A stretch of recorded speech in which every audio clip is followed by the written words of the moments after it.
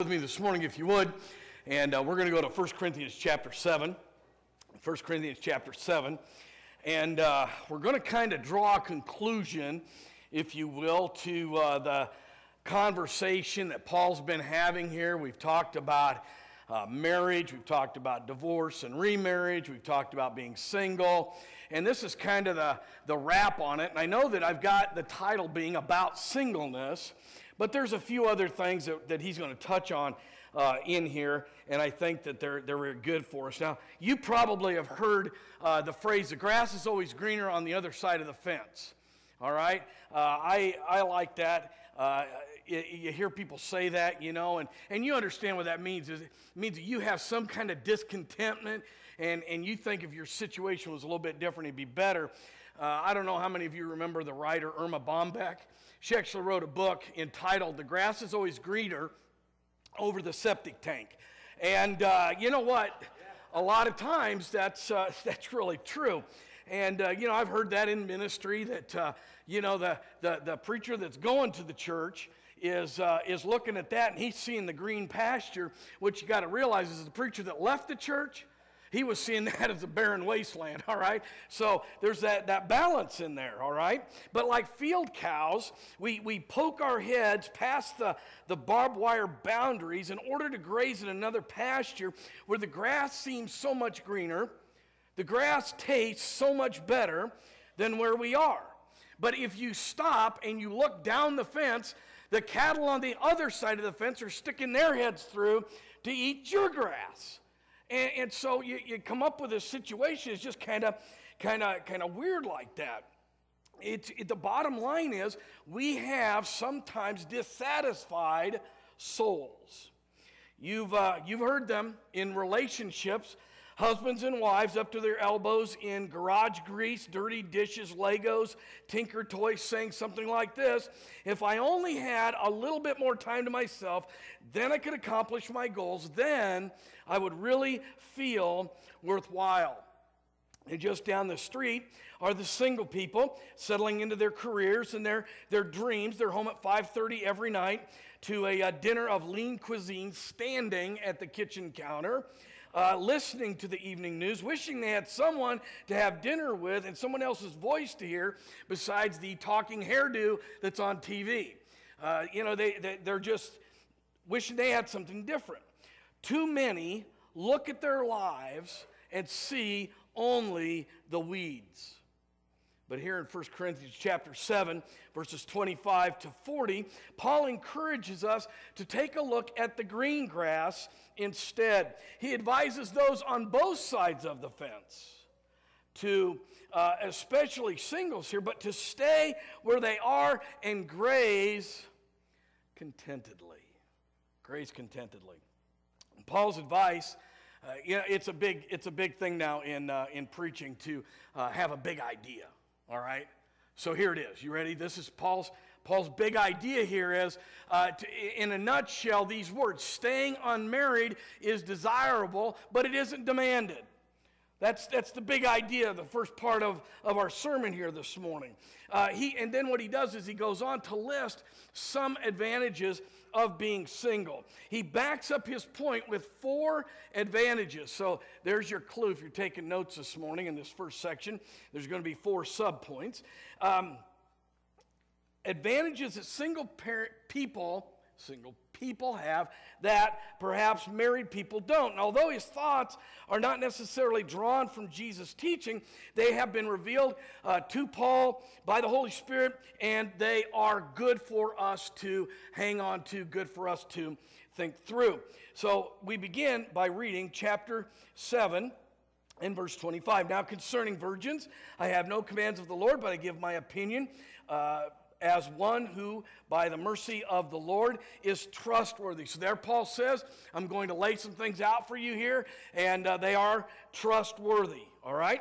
Number 1 is simply this: singles will encounter less distress from a hostile world. Singles will encounter less distress from a hostile world. Now let's add verse 26 onto there, what Paul was saying. He says, I think that this is a good in view of the present distress that it is good for a man to remain as he is. Now, even though persecution was sporadic and localized in Paul's day, he believed that it was only a matter of time before Christians throughout the entire Roman Empire would suffer for this faith. And by the way, he was right. Over 10 years after, or about 10 years after he wrote 1 Corinthians, the Roman Emperor Nero falsely blamed Christians for setting the imperial city on fire. He slaughtered believers of all ages. One rampage followed another, spilling over into Rome's city limits into the rest of the empire. Persecution of Christians at this point was horrible. I was doing some research here, and I came across a passage in Fox's Book of Martyrs. Listen to what John Fox writes here.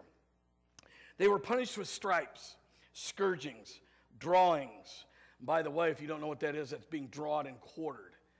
They literally would tie you to 4 horses and send the horses off in 4 different directions, okay? Tearings, stonings, plates of iron laid upon them burning hot, deep dungeons, the rack, strangulation in prison, the teeth of wild beasts, gridirons, gallows, tossing upon the horns of bulls. Moreover, when they were thus killed, their bodies were laid in heaps, and the dogs were left there to protect them so that no one could get to them and bury them. That's the kind of persecution that Paul said it's coming, all right? Now, you say, what does that have to do with us? Well, just think about this for a second. It's really difficult for us to get our heads around this whole idea of persecution to the point of stoning, scourgings, dungeon, the rack, that kind of thing. And I'm gonna put in a parentheses right here and say, you better start paying attention. Okay, because I'm with Paul, it ain't too far off. All right? So that being said, let me get back here. And the 20th century hardships that we usually face are things like the loss of a job, reputation, possibly a mate or a child. It is because believers still face the brunt of the world's hostility that Christ, toward Christ, that Paul's advice to singles applies to us today. You see, suffering alone is difficult enough, but watching your mate or your child suffer, it's unbearable. I mean, it literally chokes me up to even think about being in a situation where I would have to see my wife or one of my kids be put to death for their faith in Christ. Sorry. But it ought to do something to you. Paul's advice is to stay. If you're single, stay on your side of the fence. If you're already married, stay on your side of the fence. But if you're single, the threat of persecution and hardship, that alone is reason enough to remain single. So you don't have to carry that burden. You don't have to carry that heart-wrenching experience that may happen. Okay? Number 2, singles will experience fewer difficulties on a personal level. Because Paul's emphasis is so strong here in valuing the opportunity to stay single, many of the Corinthians began to think that marriage was sinful. So Paul goes on to say to them here in verse 27 and 28, he said, "Are you bound to a wife? Do not seek to be released. Are you released from a wife? Do not seek a wife. But if you marry, you have not sinned. And if a virgin marries, she has not sinned. Yet such will have trouble in this life, and I am trying to spare you." Many unmarried people look at singleness and only see the weeds. But a large number of divorces today is a telltale sign that marriage does not automatically provide some kind of ideal situation, some ideal, perfect green pasture. Because if you're here this morning and you're married, you know that marriage is hard work. It's not all rainbows and unicorns. And if you think that it is, you come see me, because I'm going to smack you. No, I'm just kidding. Certainly, marriage yields rewards, but the price can also be costly. It increases our responsibility. It calls for a readjustment of finances. I have a single son. If you'd like his phone number, no, I'm just kidding. And he called me not too long ago and he said, hey, I got an opportunity to buy a rifle. What should I do? I said, can you afford it? He said, yes. I said, buy it. Because the day is going to come, if you get married, son, that those priorities get changed in a heartbeat. And all God's people said, amen. Now, it might be a shotgun for a guy or a bow or a crossbow. It might be a sewing machine or a serger or something else for the ladies. One of them fancy schmancy mixers that does everything but fold your clothes, you know. A lot of times those things have to go by the wayside because there's other responsibility. There's a readjustment in finances. There's a readjustment in leisure time. Yeah, we'll just leave that one alone. And then there's a readjustment in personal goals. But more than anything else, marriage grinds against our selfishness. Amen? Oh, you guys are so spiritual. Well, you can't admit you're selfish? Man, I am. I want what I want. And the biggest conflicts that Lynn and I run into are when I want what I want, she wants what she wants, and we're ready to square off about it. All right? We're ready to argue. We're ready to see who's going to win out. Man, I'll tell you what, marriage will show you your selfish side so fast, it'll make your head spin. Amen? Amen. The single life confronts our egos. And without the struggle of a mate, it just adds to our egos. I'll tell you what, I was having a conversation with somebody here not too long ago, a single person, and, I said something about, the future and blah, blah, blah, and marriage, and oh, my word, I got a doctoral dissertation about the blessing of being single and about following hard, John, after God's will, like we've been talking about in your Sunday school class and all of that. And my hair, I haven't got much, but it was blown straight back. And I got done. I went, I'm sorry. Wow. Number 3, singles experience fewer distractions. Look at verses 29 here and on. But this I say, brethren, the time has to be shortened, so that from now on those who have wives should be as though they had none, and those who weep as though they did not weep, and those who rejoice as though they did not rejoice, and those who buy as if they did not possess. Verse 31, and those who use the world as though they did not make full use of it, for the form of the world is passing away. That's a lot in there, but here's what Paul's getting at. He says in verse 29, the time has been shortened, probably referring to the time before the rapture. Now, here's an interesting thing. In every generation, every preacher has just about come to the idea that we're living in the last days and we better get ready for the rapture. Amen? Okay? And we're no different, are we? I mean, you look around at what's going on around in the world today, and you just have to say, better pack your bags, because the time is getting shorter. It hasn't ever changed, okay? And it may be 1,000 years from now. And if Jesus hasn't returned and the rapture hasn't taken place, preachers are going to be preaching and saying, you better get ready, because it looks like it could happen at any moment. All right? And so this morning, I'm going to just tell you, you better get ready, because it looks like it could happen at any moment. There, I fulfilled my duty as a pastor, all right? But that's what Paul's saying here. The form of this world passing away in verse 31, the earth is deteriorating while it is awaiting the destruction and recreation by God that's talked about in Romans 8, 2 Peter 3, Revelation 21. Do you realize that all the stuff that we have, and I did a couple of weeks ago, I did a big thing about stuff. People got stuff. You got stuff. I got stuff. We got stuff. All right? And afterwards, somebody came up and he said, you better be thankful for other people's stuff. And I said, why is that? He said, because you'd still be walking down here from Clear Lake with one bag at a time if it weren't for other people's stuff. So praise God, all right?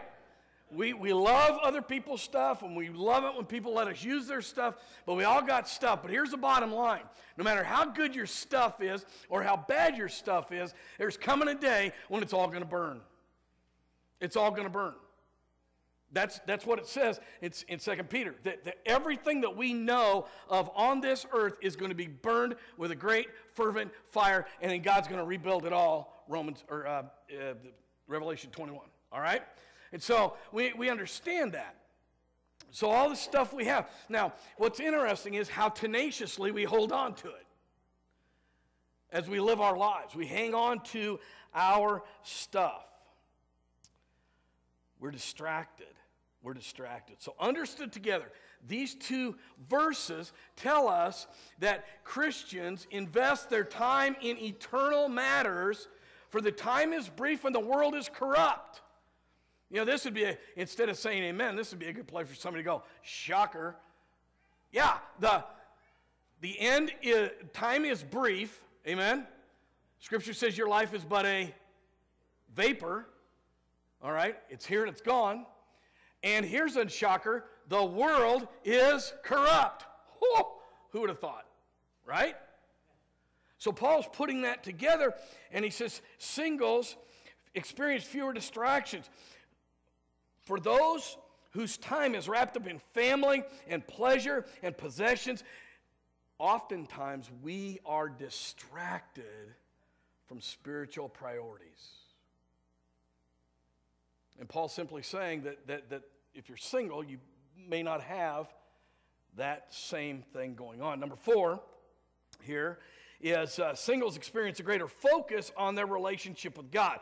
Married couples are rightly concerned about cultivating their marriages. I, as a pastor, am very concerned that my wife and I are cultivating our marriage relationship. As your pastor, I am very concerned that you, as a husband and wife, are cultivating your marriage relationship. It is so important. And as part of that, you have to put your spouse's needs ahead of your own, and you are trying to meet those needs and those desires and all those kind of things. The unmarried, on the other hand, are able to give their undivided attention to the Lord. Look at what Paul says here, beginning in verse 32. But I want you to be free from concern. One who is unmarried is concerned about the things of the Lord and how he may please the Lord, but the one who is married is concerned about the things of the world and how he may please his wife. Verse 34 here. And his interests are divided. The woman who is unmarried and the virgin is concerned about things of the Lord, that she may be holy in her body and spirit. But the one who is married is concerned about the things of the world and how she may please her husband. Those verses don't need a whole lot of explanation. If you're here this morning and you're married, you realize that part of being married is that you set aside your own selfish wants and desires, and your main focus is to meet the needs and desires of your spouse. And in a good marriage that's really working well, if both husband and wife are setting aside their own selfish wants and desires and trying to meet the other's needs, then everything will get taken care of. Amen? All the needs are going to get met because you're not concerned about your own needs, you're only concerned about your spouse's needs. All right? So everybody's just concentrating on taking care of the other person, and in that, your own needs will get met, and you're good to go. All right? So Paul is writing here, and he says, listen, husbands have to be concerned about pleasing their wives. Wives have to be concerned about pleasing their husbands. That's simply part of the process. Now, to clear up any misunderstanding, he brings out the ultimate goal here in verse 35. I say for your own benefit, not to put restraint upon you, but to promote what is appropriate and to secure undistracted devotion to God. Paul says, I've laid this out not so you'd be confused, not so you'd feel overwhelmed, not so you'd be burdened, but he says here, I laid out that which is, and promote what is appropriate to secure undistracted devotion to the Lord. He's laid those things out so that those who are single are able to understand their opportunity that they have for rock-solid devotion to follow after God without any of the kind of distractions that those of us who are married. And by the way, I'm not saying that wives and husbands are a distraction from following hard after God. It's a whole different bit. But right here, Paul's addressing singles, okay? So, and again, earlier he said, I'm not saying it's sinful, all right? So that covers the sinful. That covers the singles, all right? Now, Paul goes into another little section here, and this is somewhat appropriate for me because I have a daughter that's unmarried. And this is kind of an interesting thing here. Let me just read the passage, and we'll go back and kind of unpack it a little bit here. But beginning in verse 36. But if any man thinks he is acting unbecomingly toward his virgin daughter, if she is past her youth, and if must be so, let him do as he wishes, he does not sin. Let her marry. But he who stands firm in his heart, being under no constraint, but has authority over his own will, and has decided this in his own heart to keep his own virgin daughter, he will do well. Verse 38. So then both he who gives his virgin daughter into marriage does well, and he who does not give her into marriage will do better. You say, wow.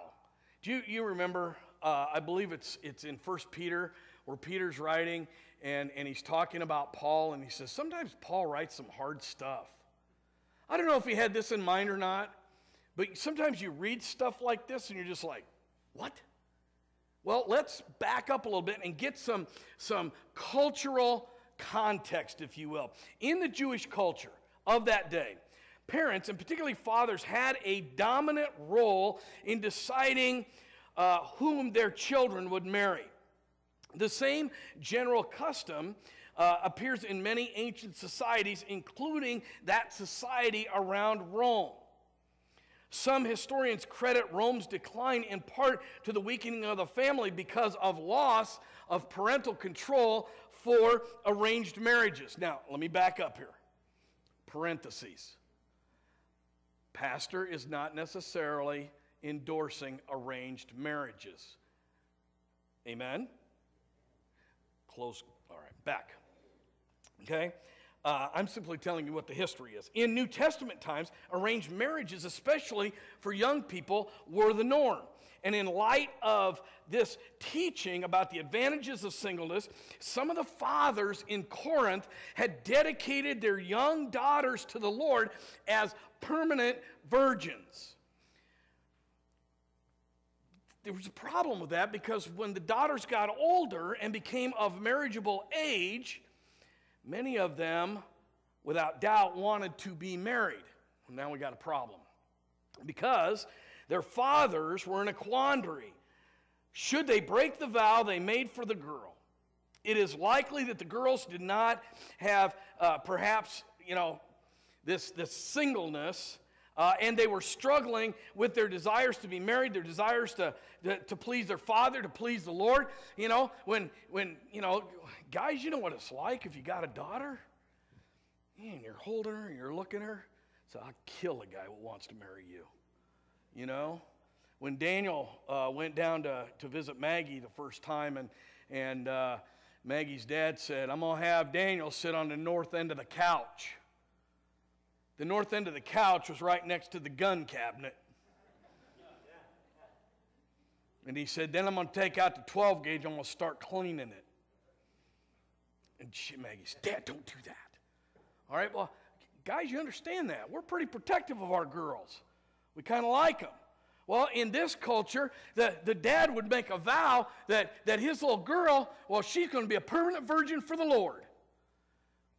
Except that when she grew up, maybe that wasn't God's will for her life. Maybe that was not her desire. Maybe when she grew up, she wanted to get married and have kids. Not so different than our own girls. As long as they're 35, I got no problem with that. Just kidding. Just kidding. All right? The problem was mentioned here among the things that Paul was talking about. Again, the emphasis is on the option of the believers that they have in regard to marriage. If the intended partner is a Christian, marriage is always permissible for the believer. The father who had vowed his daughter remaining single in order to serve the Lord more devotedly Paul is saying here, he's more than free to change his mind. After all, the vow is made for somebody else. Think of it like this. For those of you that have kids, wouldn't it be wonderful if we could accept Jesus for our kids? Amen? Wouldn't that be wonderful? I didn't say it was possible. You guys are really scared of me this morning, all right? Listen, it doesn't work that way. God doesn't have any grandkids. He has kids. And so every one of our children need to come to that place where they recognize their need and they accept Jesus Christ as their personal Savior. Amen? You can't make a vow for somebody else. It doesn't work that way. And that's what Paul is getting at here. Now, he also goes down here a little bit further and he says, now, if a father stands firm in his heart, that is, he doesn't change his mind about the promise, and he's under no constraint by the daughter to change his mind. In other words, he says, I don't want to change my mind. And she says, I don't care if you change your mind or not. It's good and pure and motive, and he has authority over his own will. As deeply committed, decided in his own heart that he may keep his own daughter a virgin. Only if the daughter's willingness to keep her vow should cause the father to change his mind. So, in other words, as long as daughter and daddy are agreed, it's all good. But if they're disagreed, there's nothing wrong for the father to release his daughter of that vow and allow her to get married as long as she marries a believer. Amen? You guys wore out yet? Paul writes some hard things. His steadfastness and his vow will encourage his daughter, to be steadfast in her vow, and in that they do well. Paul repeats the option. Look here again in verse 39. In verse 38, he says, so then, he who gives both his virgin daughter to marriage does well. He who does not give her to marriage does better, good and better. It's not, here's the thing. As with singles themselves, the choice between right, this is not a choice between right and wrong. It's a choice between good and better. And depending on which side of the fence you're on, marriage is good or marriage is better. Depending on which side of the fence you're on, singleness is good or singleness is better. So, he walks through singleness, he talks about fathers and daughters, and then he wraps up with this, the permanency of marriage. The permanency of marriage. I want us to look at the last two verses of this chapter. It says, a wife is bound as long as her husband lives, but if her husband is dead, she is free to marry whom she wishes, only in the Lord. But in my opinion, she is happier if she remains as she is, and I think that I also have the Spirit of God. In addition to this word about singleness, it's not tacked on to Paul's discussion. Some Bible scholars go, well, Paul was doing all this talking about singleness and this and that, and he had to thumbtack this on there. I want us to see that what Paul is talking about here is the permanency of the marriage relationship. The relationship is not permanent in the sense that it is eternal, but in the sense of it being lifelong. Marriage is binding as long as both partners are alive. And although Christians with the gift of singleness are free to get married, they should keep in mind that when they do, they're bound before God with their mate for their rest of their lives. Okay? Now, if a particular partner is deceased, and I know in here it speaks of the ladies, and if your husband dies, it works both directions here, okay? So understand that. But if the partner is deceased, the believer is free to be married as long as the new partner is a believer in the Lord as well. The particular advice here is to widows, but it also applies to widowers. Two main points are this, that widowers, the widowed believers are not bound to stay single, but if they do marry, they must remarry in the Lord. Okay, they need to marry another believer. There we go. All right. One step behind. So, depending on how you want to look at it, Paul might be saying here that remarriage is not a deal. It's not God's best for everyone.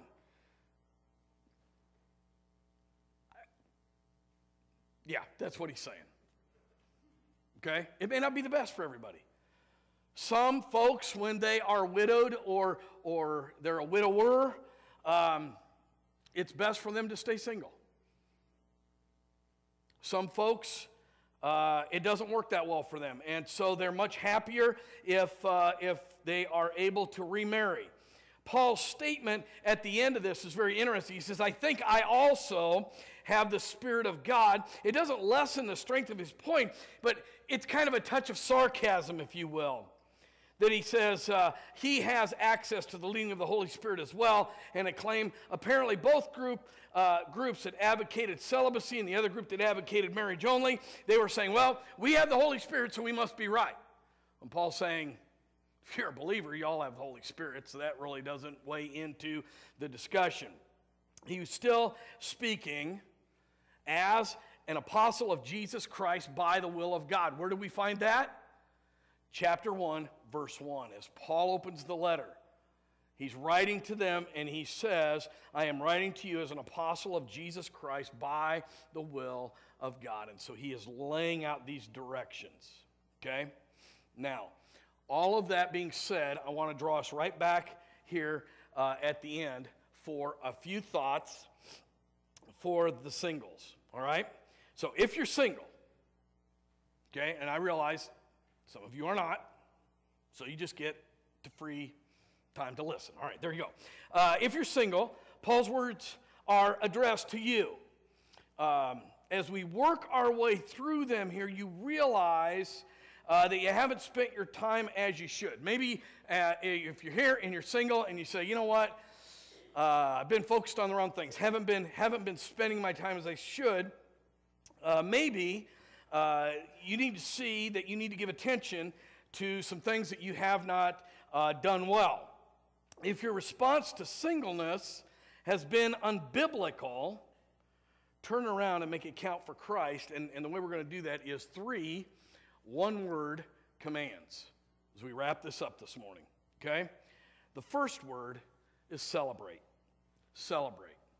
Thank God for your singleness and enjoy it as His best for you at this time in your life. God is sovereign. Amen? We believe that. God is sovereign. So He is in control of your circumstances. And when the time comes, if the time comes, that God wants a change in your circumstances, He will bring that together. Amen? Boy, you know, we have a really weird attitude, especially those of us who are married, about singles. We see them go off to Bible college, and we say, enjoy your time at Faith Baptist Bridal College. And then we're shocked if they would actually graduate and they're not married. Ooh, what's wrong with them? Could it possibly be that God is doing something different in their life than He did with some of us? Nod your heads like this, yes. Yes, it is possible. Celebrate. If you're here and you're single, praise God. Now move forward. You say, what do you mean? Well, refocus. Refocus your energy. Instead of using them to look for a marriage partner or advance your career, you should use them to totally give yourself to God. Absolute surrender. You know, sometimes preachers give invitations and come down and surrender your will to God. And as a married person, you can come down and surrender your will to God, but you might have a husband or a wife and some little crumb crunchers behind, and you got to kind of work all of that in there. Man, a single person can walk an aisle, get on their face, and say, God, I'll do whatever you want to do. They're ready to go, amen? It's okay. Man, you guys look like hairs blowed straight back. And here's the last one. Relax. Relax. Now, this one fits all of us, okay? Whether you're married or you're single, quit hungering for the grass on the other side of the fence. Stay in your own pasture. Yeah, you know, for those that are single, yeah, maybe you're alone and you're not happy with that. Well, you need to get that squared away with God. But feed on the many benefits that God has for you right where you're at. Okay? Whether you're married or you're single, feed on the blessings that God has for you right there. The pasture of singleness can be the pasture of contentment if you will celebrate what God is doing in your life, if you'll refocus your heart's dreams and wants and desires upon God, and if you just relax and enjoy where God has you. Here's the bottom line. Whether you're single or you're married, again, serve the Lord. Amen? That's all God wants for you. Serve the Lord where you're at. Get happy about it. Well, you don't understand what the pressures of being single are. You're right, I'm married. Well, you don't understand how hard marriage is. Wrong, I'm married. I do know.